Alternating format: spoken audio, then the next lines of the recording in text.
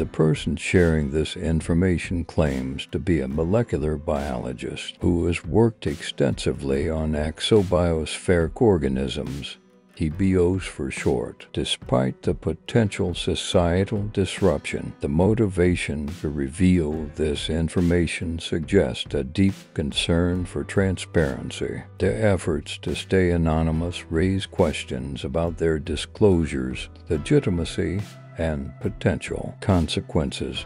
EBO's origin.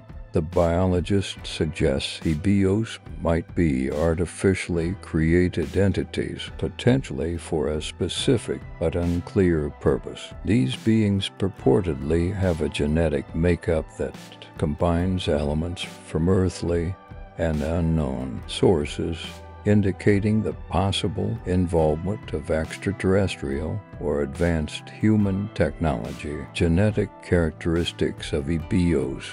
The post details some fascinating aspects of EBO's genetics. Their DNA is simpler and more compact than ours, but has unique elements like tripalindromic regions (TPR), suggesting sophisticated genetic engineering. Certain genes match exactly with known human or animal genes, hinting at possible genetic manipulation. Physical characteristics of EBOs. The EBOs are described to closely resemble gray aliens of modern folklore, with key differences in their skeletal structure, skin, eyes, brain, and other bodily features.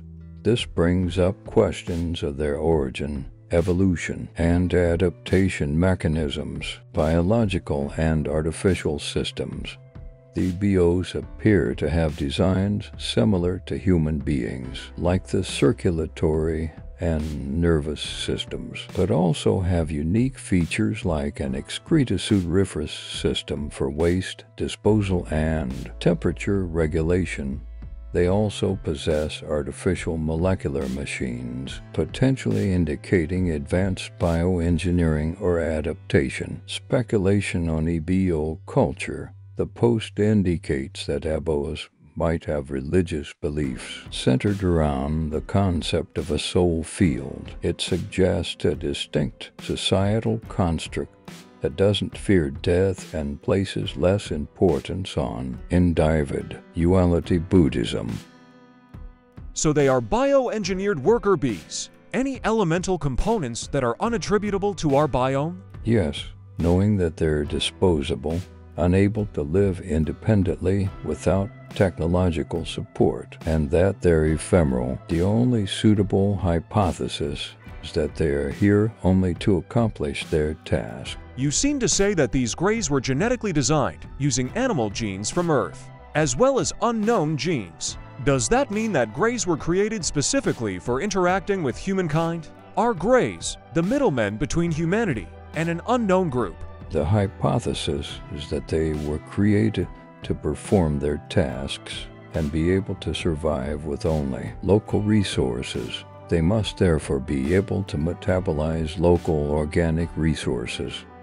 Do you think that there's any relation to the cattle mutilations and their nourishment? I can't say with absolute certainty. It's easier to collect and purify a raw material than to synthesize it, at least with our technology.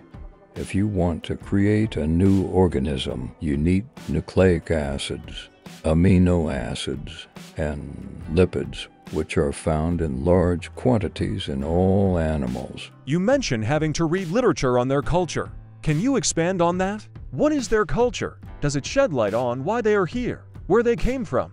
Their culture is seemingly centered on the fulfillment of this religious motivation. Question 3. I haven't read everything in detail, but can you expand on the document on their religion? EBOs believe that the soul is not an extension of the individual, but rather a fundamental characteristic of nature that expresses itself as a field. Not unlike gravity in the presence of life, this field acquires complexity resulting in negative entropy, if that makes sense. This gain in complexity is directly correlated with the concentration of living organisms in a given location. With time and with the right conditions, life in turn becomes more complex until the appearance of sentient life. After reaching this threshold, the field begins to express itself through these sentient beings, forming what we call the soul.